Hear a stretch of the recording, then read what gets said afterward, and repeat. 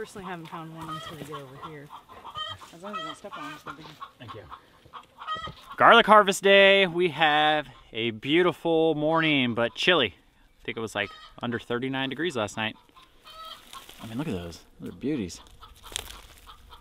It doesn't seem like it. It doesn't seem like it. Music's usually like just like Bigger. freaking crazy. They're really deep, so watch out. Well, because I never... Oh my gosh, that's a nice one though, huh? This is a nice variety is all I can say to you. Huh. See how you can tell by the thick stalks. Anything with a weak... Is there any more in here? So, No, we got them all, right? whoa, check out this one.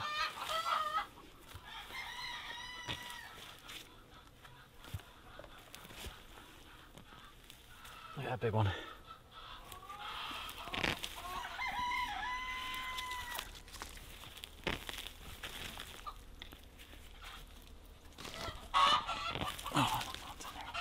Well, great harvest so far. Things are going good. The ground is extremely wet, like really wet from all this rain we've been having. And the garlic this year seems like it was planted a little bit deeper. So they're kind of hard to get out. I pulled the stalk off one. Things are going good though. It's looking good. Oh, we got another tag right here. What is this one called? Chestnut red? Chestnut red. So that's a good one. Okay, let's see. See how this one's... You gotta use the trowel for this one. Yeah, no, for that one you gotta use a trowel. Use the trowel on these really soft ones. If you want to do that, I can start. I'm just gonna freaking dig them because I don't know where they are. You are just gonna dig it? Well, I'm gonna at least dig to where I see the bulb. Oh look, this is a really promising one, huh?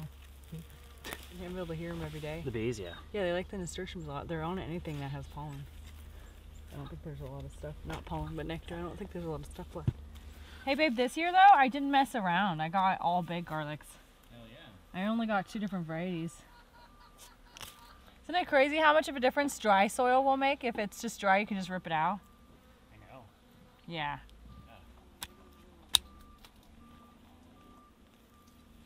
Look, I grew this one for you. It's one bulb.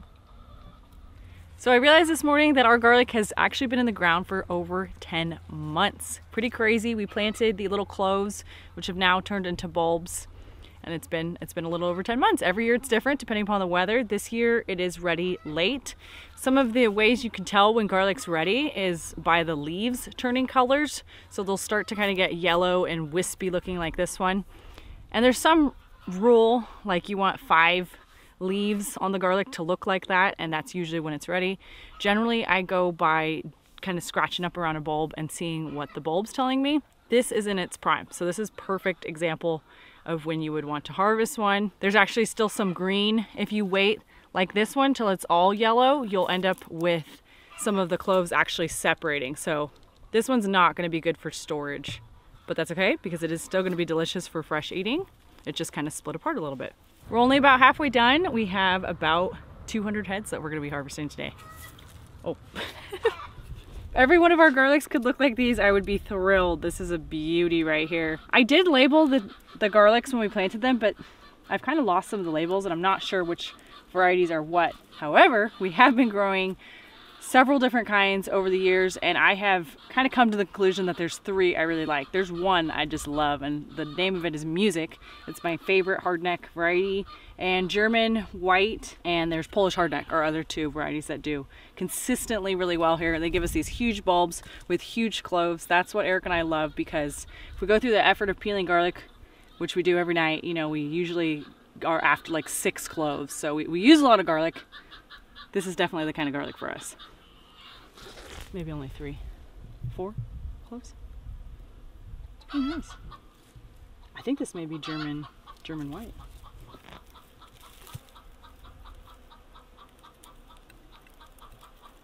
Five cloves of beauty. Dang, that's a nice one. That is a nice one. 5 big cloves, that's what you want. Look at this, 2 big ones even, that's good. Honestly, that's good. Ah, look at that. Yeah, it's a nice variety. Oh, I should have let you harvest this one, hon, look. Yeah, I harvested plenty of big ones.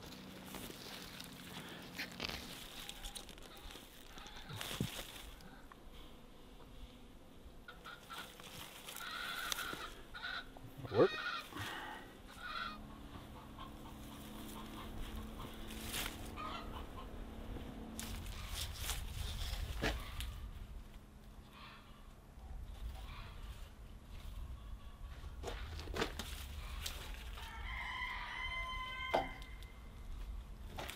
almost forgot I had it back until I stood up.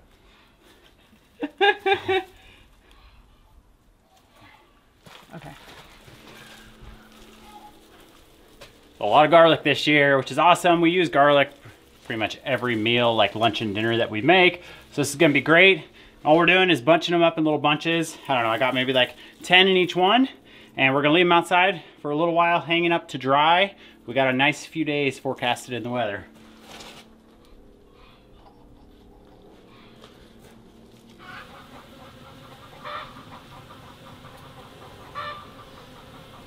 There's a lot of bees in here. I left the high tunnel open yesterday to kind of vent it out. We have really sunny days coming up, so the bees found the sunflowers, which is why I haven't taken them down. They really need to go. They're in our way.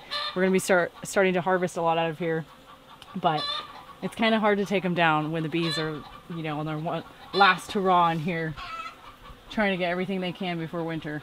On another note, we have something very exciting to show you in here.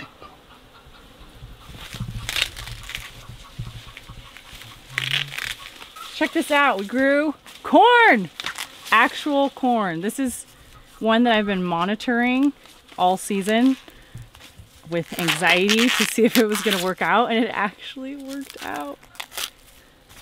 And so this is actually a hair past its prime. These were probably due to be picked like 2 weeks ago, and the way you can tell is if you just prick them. Yeah, you can totally tell. So what happens is when it's clear liquid that comes out, that's a little bit early. You want to wait until it's like a milky liquid, which it was a little while ago. Now it's just chunky. So they're a little bit past their prime, but you know what? They're still going to be delicious, and I am so excited. It is the tiniest corn ever, but we've been trying this for 4 years, and this is the most successful we've been. So pretty sweet stuff. We're going to have a celebration tonight.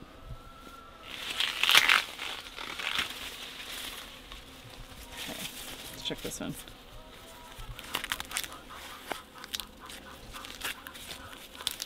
We had to take a quick break to pet the cat.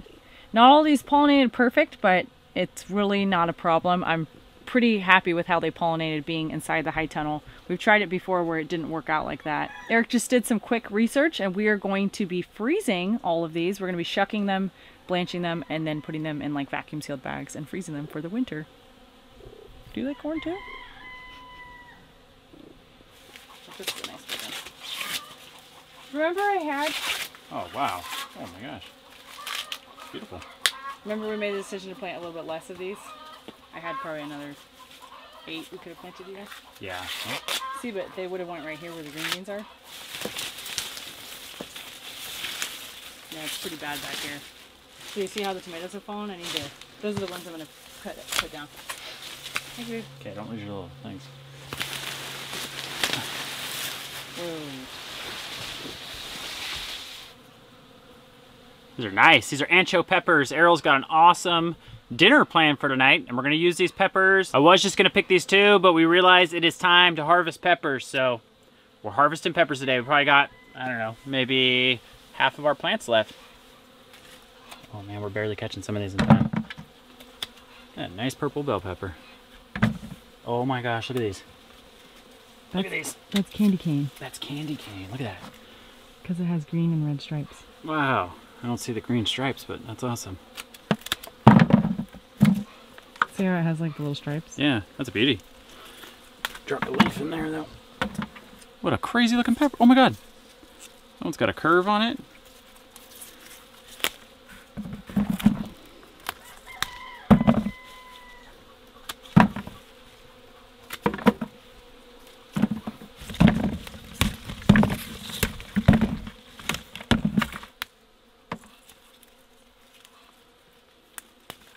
That was probably the most productive serrano. Oh my gosh, they're still coming. Look at those, one plant.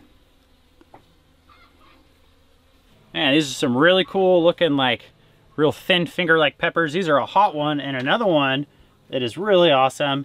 This is a ghost pepper that Ariel grew up in Alaska, which is amazing. This is an early maturing one that someone sent us, and it works up here. We got one really nice red one, some green ones, and we got like some yellow ones in here. I'm actually gonna be careful with these because these are starting to hurt my throat. That's how hot they are. But what we like to do with really hot peppers is I'll take a thread and needle, and I'll just go right through the stem and I'll just stack them up, do like 10 on a string, and we'll hang them up and they dry. And then you can like crumble them up and use them later on. These are really good in a salmon coconut curry. Exciting. Something else we're working on today is going through our tomatoes. This is never really that fun. I let them get completely out of control this year. I did no pruning, and we haven't even walked over to this side of the high tunnel, so it's pretty atrocious right now. I already found a little bit of mold. Doesn't surprise me. We don't have good ventilation in here, and our plants are spaced super close. But for the most part, everything's looking good. So we're making the decision to harvest these. We pretty much always have to harvest them when they're green, and they will ripen inside the cabin. All in all, it was a pretty good year for peppers. That we really didn't have any problems with them, and same thing I think for the most part with the tomatoes. So I'm pretty excited. That heat helped us out.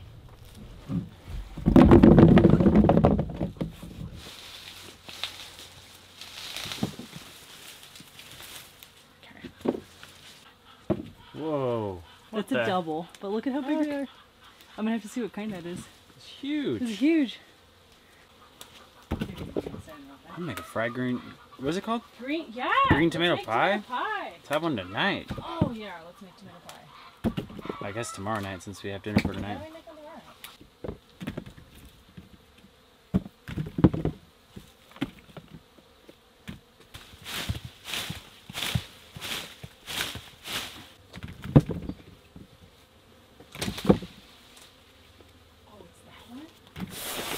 Oh! Man, that's gotta be... That's a lot of tomatoes.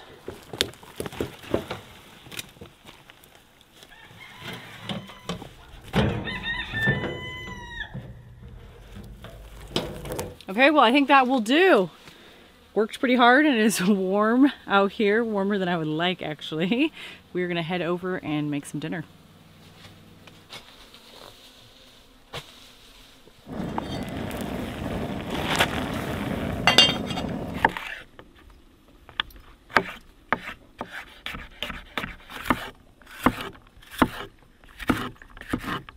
Well, we are doing things big tonight, and we are making arepa con queso, which I have never made before, but they are like these little corn pancakes or corn cakes. Freaking fantastic though. This dough actually has a bunch of cheese in it. We have like 1.5 cups of mozzarella cheese. I'm just rolling these out right now, or patting them out, and then we're gonna be stuffing them with more cheese and peppers. So this is gonna be delicious. I already know it.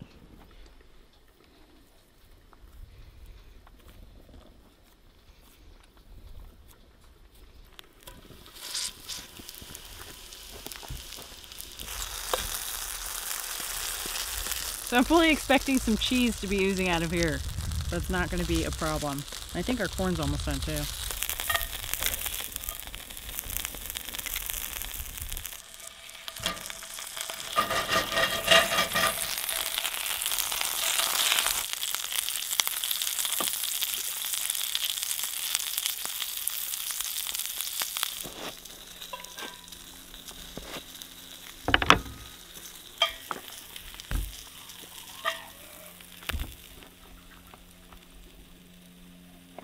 That looks really good. Cut one of these little cakes in half. Oh my gosh.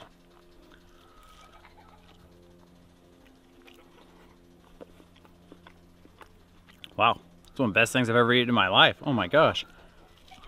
It's a corn flour. And those peppers, whole different level.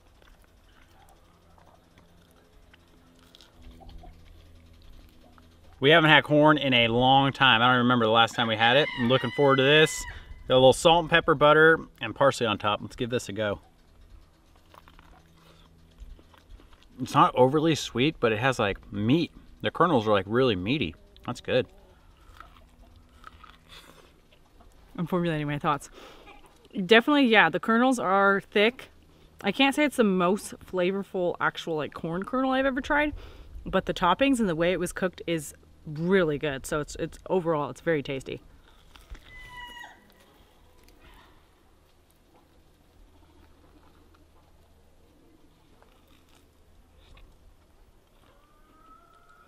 That was really good. Delicious. So crispy and cheesy.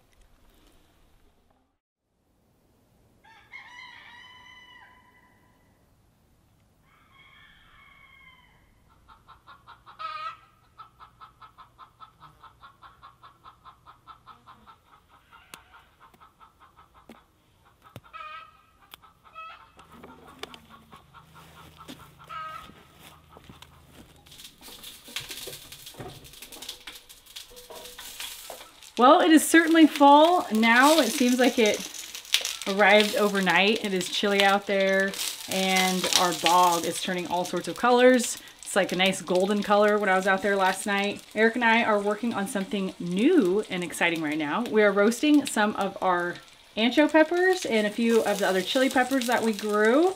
And we're gonna be preserving them that way. So we're roasting them and then we're gonna be putting them in the freezer. Yesterday, we worked really hard. We got a lot of stuff done. We got all of the hot peppers strung up. And then we also put all of our bell peppers and other various peppers away in the freezer. We put them in little vacuum sealed bags and that's just an awesome way to have them during the winter. Once these are done, I'm gonna be putting these in vacuum sealed bags as well.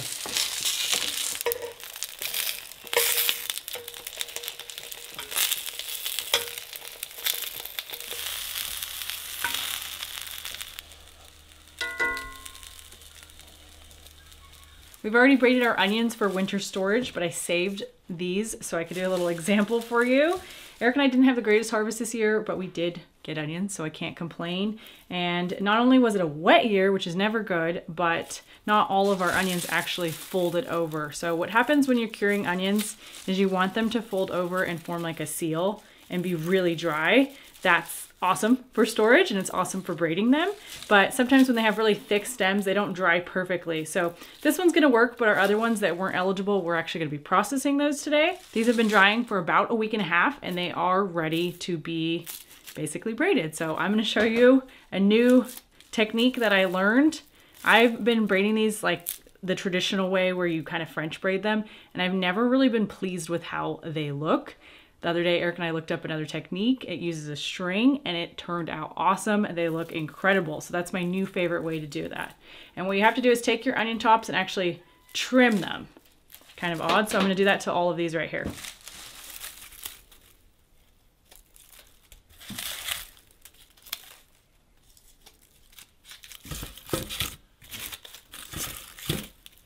Okay, so we're going to start with a string, a pretty long piece, probably like 1.5 feet or so. And we're going to tie a little knot, like a loop right there. When you're doing it this way, it helps to have super dry onions or cured. The other way you can kind of do it when the stalks are a little bit flexible still. So I'm going to just hang that on a little nail I have. You're probably going to think this is really easy, but I actually had a very difficult time learning to do this. Eric had to show me.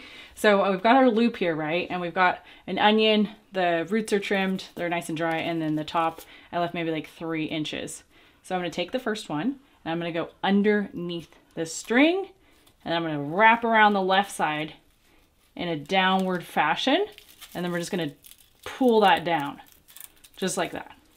Kind of fold it so it stays. And we are literally going to repeat that process for the whole string. So you just stick it underneath again, go underneath, kind of hold it tight, pull it down. We've got 2 onions on there. The string does twist the more you add them, so you just got to keep making sure you're doing it on the right side. In this case, it's the left side. So we're going to be, same thing, adding 1 more, pulling down. At this point, I can start to kind of organize them.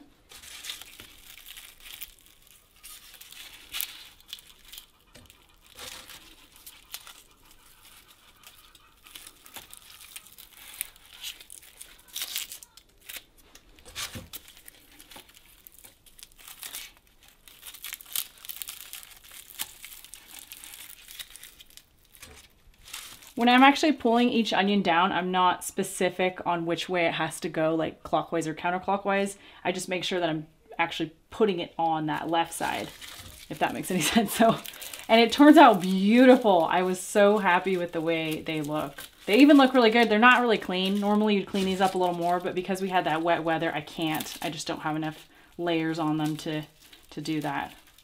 Wow, that already looks really nice. Okay, that was our last onion, and look at that. Isn't that beautiful?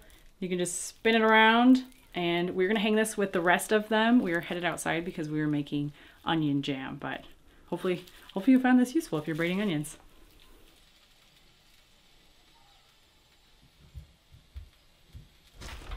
All right, we've got our herbs and onions. We're starting on our onions, getting ready for onion jam. We made this last year. It's fantastic. Still have a teeny tiny bit left, and that's because I didn't know where it was in the house, so otherwise it would be gone.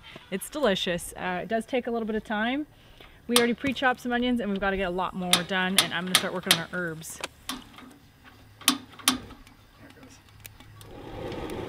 All right, Ariel already chopped up a bunch of onions. Actually, she's got 2 gallons worth. These are frozen, and we're gonna start cooking these down. We're gonna cook them in mainly olive oil, and I threw a little cube of butter in there. I really like an eclectic mix of onions right here. That smells good already, Eric. Huh? It's like you're cooking up a real feast for us. We're getting there. Can you smell that? Yeah.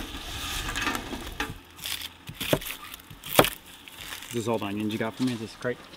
Unless you want to use those little ones inside. No, I like fresh onions. That's what I was thinking you wanted to save them for. Oh no. Lost a soul. Okay.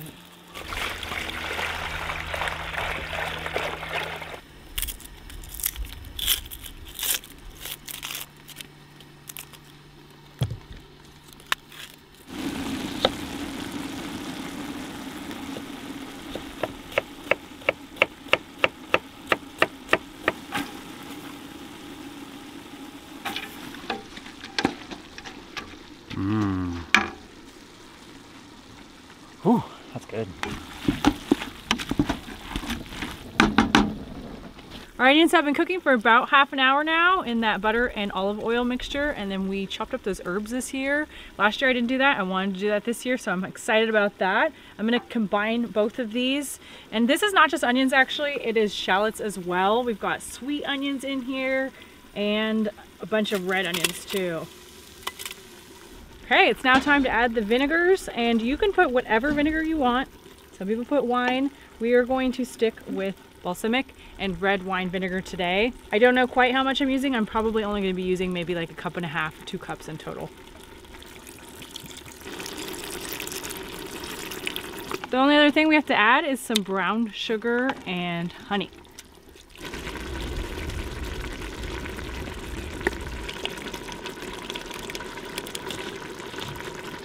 Brown sugar, and then we added honey, but this is a honey we've had sitting around for a little while and we didn't really know what to do with it, and it's chocolate honey. So it's honey and chocolate powder. Sounded absolutely delicious in this onion jam.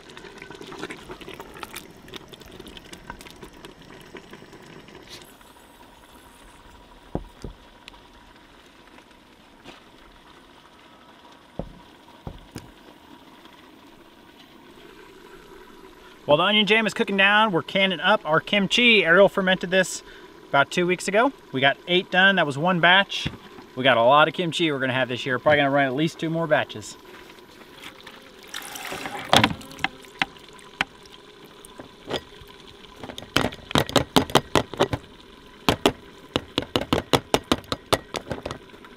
We had to make some fresh bread to try out our onion jam. We're gonna get this sliced up and Eric's gonna toast it up for us.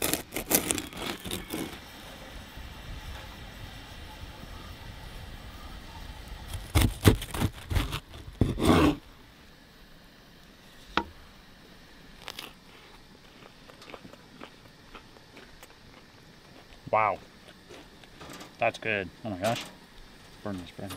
We're gonna try some with kimchi too. Big ol'. I'm pretty sure kimchi is my favorite topping, canned food, of all time. I'm trying to think of what mine would be. Salmon's my favorite canned food. Or chili maybe, but that's a good topping. Oh yeah, those are hot.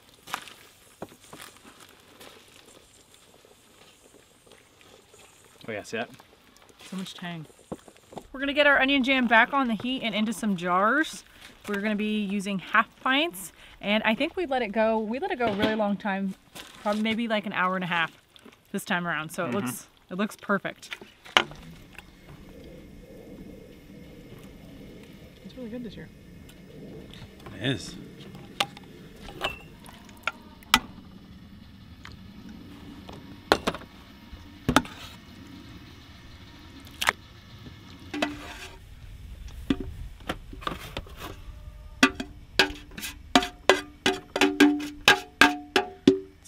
Close to 1 more.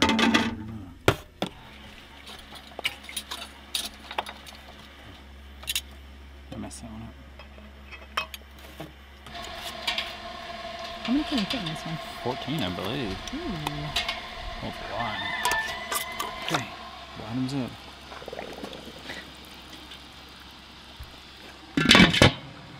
We're just about all done with our canning today.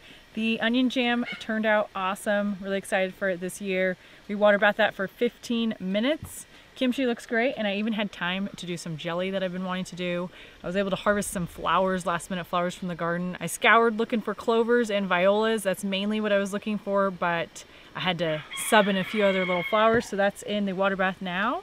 We're almost done with that. Lots more canning to do, still a lot more in the garden. We're just trying to get everything wrapped up before winter.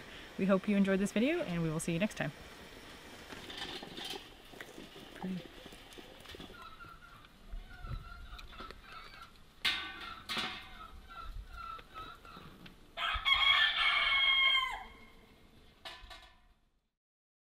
Bo, are those bugs messing with you? Are they messing with you, Bo?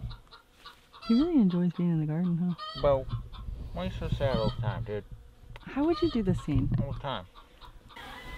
How am I even supposed to get in there? You gotta crawl, baby. You gotta crawl control.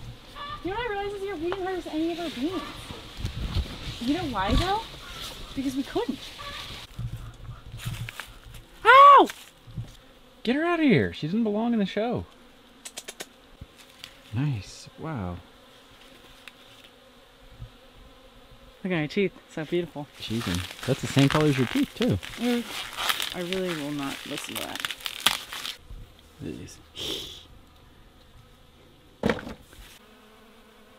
It's hot. Oh, look at this. The Cuban oregano's in here. I'm gonna be seriously honest. I completely forgot about that. Oh, I just pulled that one out. It's molding in there. He's fine. No, look at how good he's doing. I know. Pull him out.